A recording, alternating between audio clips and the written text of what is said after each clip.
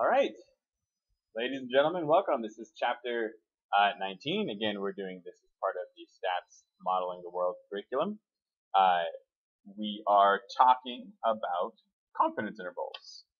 So in our last chapter, in chapter 18, we talked about sampling distributions, and we found that both, no matter whether you're using proportions or means, categorical data or quantitative data, that a sampling distribution is going to end up looking fairly normal. The difference being what the standard deviation will be. And so when we're working with categorical data, the standard deviation ends up being the square root of p times 1 minus p, right? That's what q is, 1 minus p, divided by n, the sample size. And when we're dealing with means, we have the population standard deviation divided by the square root of n. Now, if we don't know something about the population, that does not mean that we're stuck and that we can't proceed with any sort of calculations. When it comes to creating sampling distributions and this inference that we're studying, we can use sample statistics to estimate these population parameters. When we do that estimation, instead of calling it the standard deviation, we're going to call it the standard error. Now, it doesn't mean a whole lot when it comes down to the actual calculations, because the standard error, notice this is the exact same formula as before, right? It's just that instead of using the p times q, we're saying it's p hat q hat. And again, the difference being p hat is our sample proportion, right? Whereas p is our population proportion. In terms of our calculations, there is really no difference. It's just a matter of the way that we're thinking about this question. We will not always have information about the population. Sometimes that information is either very difficult to obtain or almost impossible to obtain because populations are too large. So we do these same calculations, but we use the sample that we're working with instead of the population that we're working with. And again, for means and quantitative data, it's the same thing. Instead of using the population standard deviation, which is what this is, okay, that sigma symbol is the population standard deviation. This S is the sample standard deviation. Now, if we're looking for things about quantitative data and using this formula, you're going to need to skip ahead a few chapters because we don't deal with stuff about means until we get to chapters 23 through 25. Okay, 19 through 22 is all working with categorical data. So that's what we're starting on in this particular chapter. And the first thing that we want to introduce to you is this idea of what's called a confidence interval. So a sampling distribution for a model of p hat is centered at p with this standard deviation, p times square root of pq over n. We don't know p, and we can't find the true standard deviation of the sampling distribution, so we estimate it with the standard error, like we were saying in the last slide, with this square root of p hat q hat over n. And again, q is 1 minus p hat. Okay, so we can estimate that sampling distribution with the sample parameters or the sample statistics. We know from looking at the 68, 95, 99.7 rule that if my sampling distribution is centered at p hat, that one standard deviation away, we're going to have in either direction, I should say. So we're going to call that the square root of p hat times 1 minus p over n. Right? I'm just gonna write it once because we don't have a whole lot of space up here. 1 minus p hat, because you can totally read what that says, right? When we're within 1 standard deviation, we know that about 68% of all samples, remember we're not talking about the specific measurement itself, we're talking about those samples, will have a proportion within 1 standard error of p. We know that 95% of all samples will be within 2 standard deviations of p. And we know that 99% of all samples will have p hats within 3 standard deviations of p. So this sample proportion I'm finding, p hat, it may not be the exact population proportion. However, we know that if that is my sample proportion, that within 3 standard errors of that sample proportion, I should be able to find the true population proportion. Okay?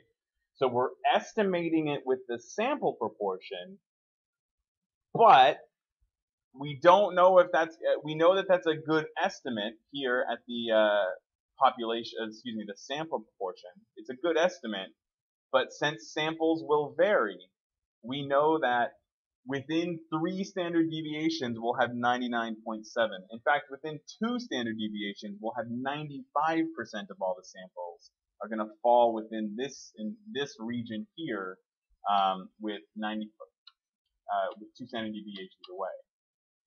And so this is kind of the idea of a confidence interval, right? So looking at it from p hat's perspective, there's a 95% chance that p is no more than 2 standard errors away from p hat. So if we reach out 2 standard errors, we can be 95% sure that the true population, the population proportion, will be in that interval. In other words, if we reach out 2 standard errors in either direction of p hat, we can be 95% confident that this interval contains the true proportion.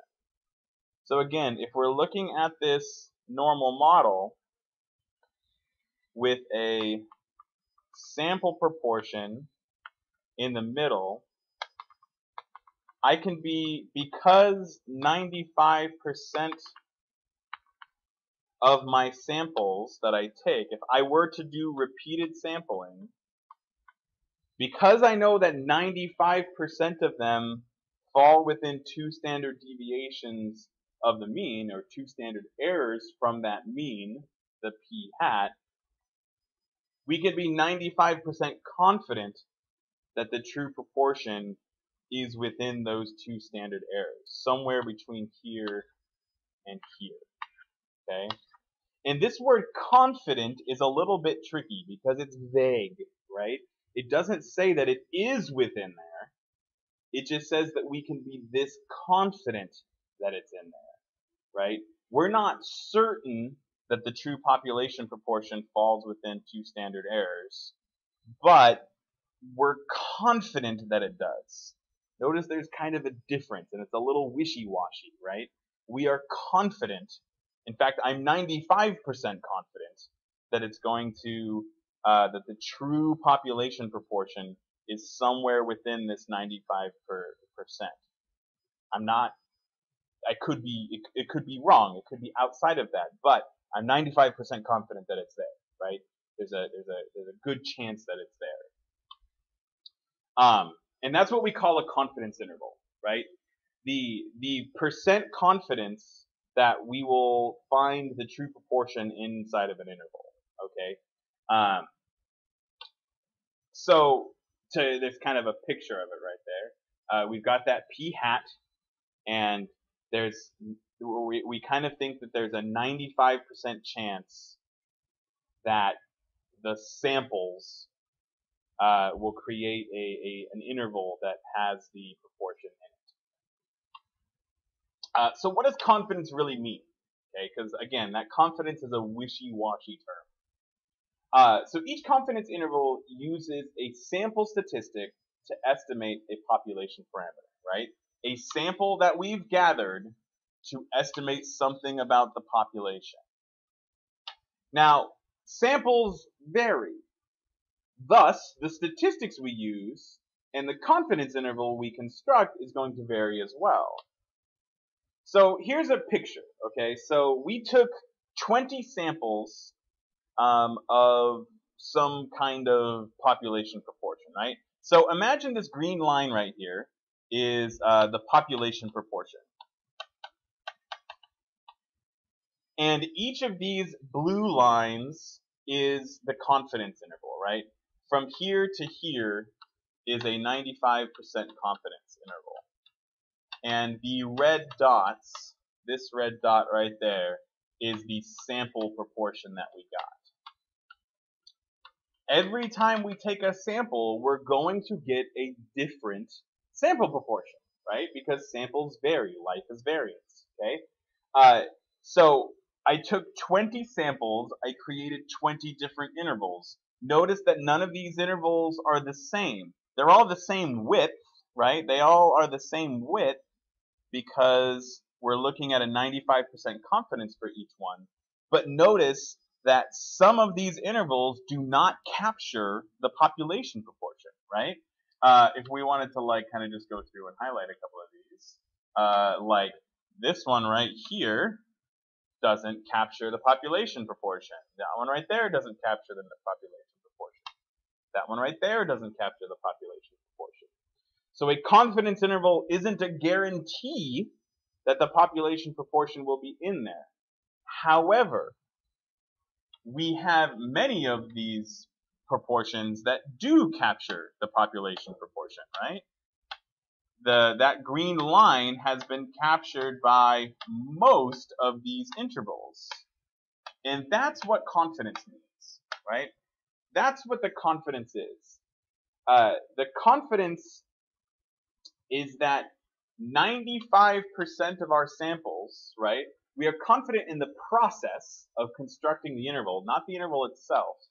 So confidence means that we expect 95% of all 95% confidence intervals to contain the true parameter that they're estimating.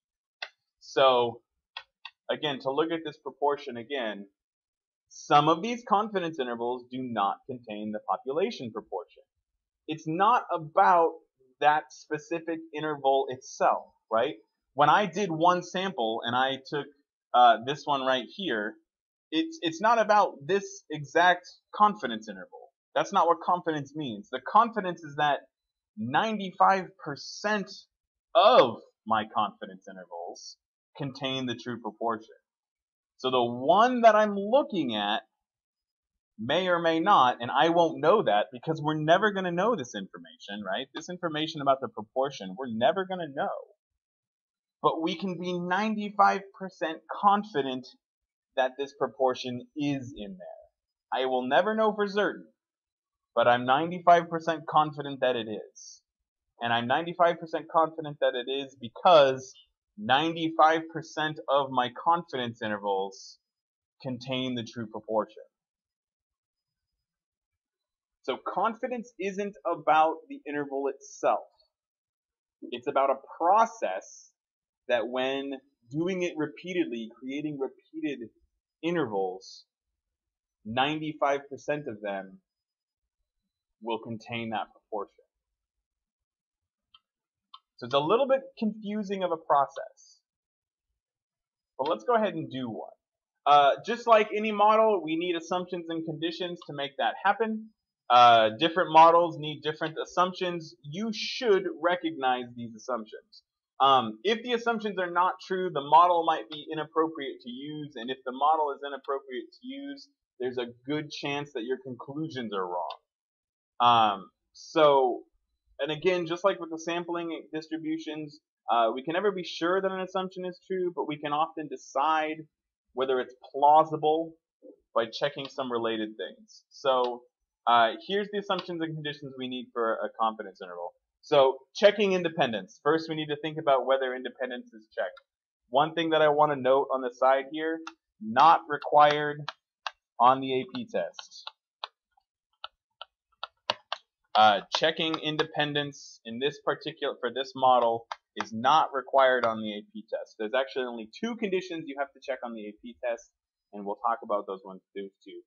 You do not have to decide whether something is independent or not on the AP test, because it's kind of it's one of those ones that's very difficult to think about. It's best not to mention it on the AP test itself, because if you do and you don't write about it correctly, you'll lose the points for that portion. Whereas if you just left it out, you would gain the points. We often think about independence by checking these 2 conditions, the randomization and the 10% condition. I want to note on the side that this is required. The randomness is required on the AP test. I think I spelled that wrong. Required on the AP test. We do have to check randomness. Typically speaking, on the AP test, there will be part of the question stem that says that this was random. Okay? 10% condition. Is the sample size no more than 10% of the population? Required for a good model. However, not required for the AP test. You do not need to mention the 10% condition. Not required on the AP test. Don't need to mention it on the AP test. If you mention it and don't write about it correctly, you will lose those points, so it's best just to leave it out. And then finally, the last one, which is required, is the same as what we did with the sampling distribution, and that is we need a big enough sample. And to know if our sample is big enough, we should have at least 10 successes and at least 10 failures based on the sample proportion. Okay, and this is the same one that we did in the last chapter. NP has to be greater than 10, and NQ has to be greater than 10. Finally, let's talk about critical values, and then we will put it all together to see a formula for a confidence interval. So the 2 in this little thing right here represents our 95% confidence interval, right? It comes from the 68, 95, 99.7 rule, 2 standard deviations away. In fact, the critical value is simply the number of standard errors away, right? And that's what this says down here. For any confidence level, we can find the corresponding critical value, which is the number of standard errors that corresponds to our confidence level. If we want 95% confidence, we can estimate it at 2 standard deviations away. However, that is not an exact value. 95%, if we're looking for an exact value, is 1.96. And I'll have a separate video that shows how we make that calculation. For now, recognize that a 95% confidence interval is 1.96 for this critical value. We have critical values for any confidence interval. As it turns out, if we're talking about a 90% confidence value, we bring it in a little bit more. The critical value is 1.645. And again, I will show that one in a separate video. So, putting it all together, here is a formula to find a confidence interval. When the conditions are met, we can find a confidence interval for a population proportion. We start with p hat. P hat being the sample proportion. And then plus or minus, we're going to add something to the proportion and we're going to subtract something.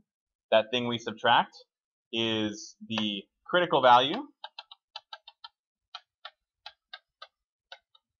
And for a 95% confidence interval, that is 1.96. And then we're going to multiply that by the standard error of p hat, which is that formula right there. And again, this z star, the critical value, changes depending on what our confidence level is. And again, we'll have a separate video that shows that with calculation, how to do it all in your calculator. Okay, so let's do a quick problem and then we will end this video. So, this one's been a little bit long, sorry. So, an experiment finds that 27% of 53 subjects report improvement after using a new medicine. Create a 95% confidence interval for the actual cure rate. So this obviously, by the way, is totally made up information. This isn't real stuff. These are just numbers to make it work. They do tell us to use a critical value of 1.96 for that. Before we do this, let's check our assumptions and conditions and make sure that they match. So first of all, independence, which I'm actually just going to say, I'm not going to check that one because it's not required on the AP test. Random sampling. Was random sampling done? Well, they don't say anything about there being randomly selected samples. I'm going to make an assumption here. It talks about an experiment, and I'm going to assume that the people who were doing the experiment were doing it correctly and randomly assigning people to treatments. So I'm going to write here, we are going to assume that the experimenters used random sampling. Now, that may or may not be a great assumption to make. We would want to know more about the experiment to really be able to say that for certain. However, we're going to make that assumption this time. Again, on the AP test, there will be a much more specific, non-vague writing in the question. Okay. Typically speaking, the experimenters are the ones that are doing the confidence interval, so they'll know if it was random sampling or not. 10% condition, yeah, I'm not going to do it because not required for the AP test. Success failure condition. So we've got 27% of 53 subjects, so that's 0.27 times 53. Is that greater than 10? And then we've got 0.73 times 53. Is that greater than 10? I'm just going to do a little bit of like mind calculations here. 10% of 53 is 5.3, which means 20% is almost 11. So 27% is definitely bigger than 10. So we have successes and failures both greater than 10.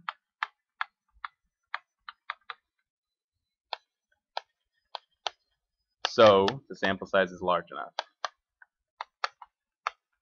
Sample is large enough.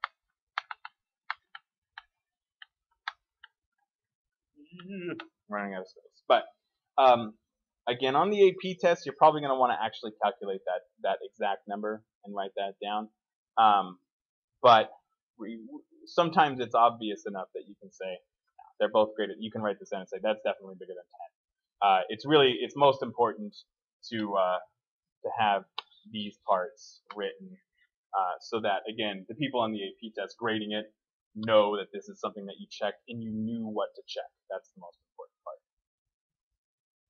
Okay, assumptions and conditions are met. Let's actually calculate this interval. So our sample size is 53. Our p hat is 0.27.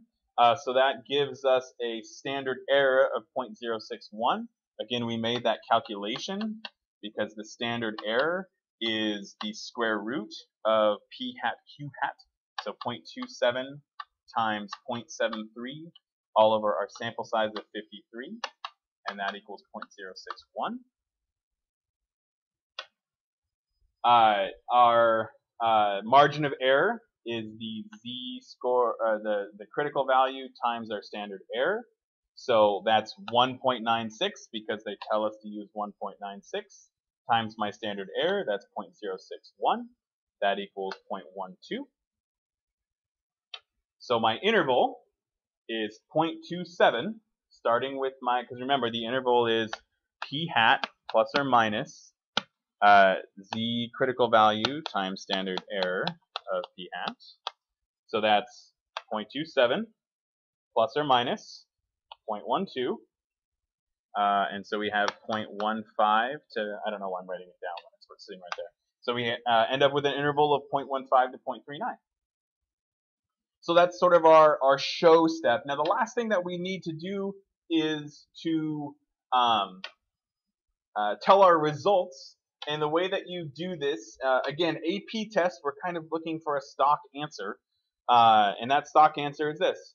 We are 95% confident, right? We want to state our confidence interval. State our confidence interval. How much confidence are we using here?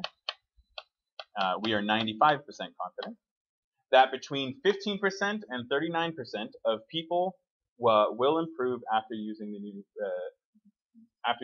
medicine. So again, other things to make sure we have here: state the interval. The interval needs to be part of your solution, and then this last part, state your context. You need all three of these sort of ingredients in your solution. You need to state your confidence, and we could probably just say state your confidence instead of state your confidence interval. You need to state your confidence. We are 95% confident that between state your interval, 15% and 39%, of state your context, people will improve after using the new medication. And we want to talk about, let's not talk about why the interval is wide there. That's something for another day. So that's what we'll call it. If you've got questions about confidence intervals, you can leave them in the comment section, and we'll try to take care of you. Otherwise, thank you for watching. Have a good day.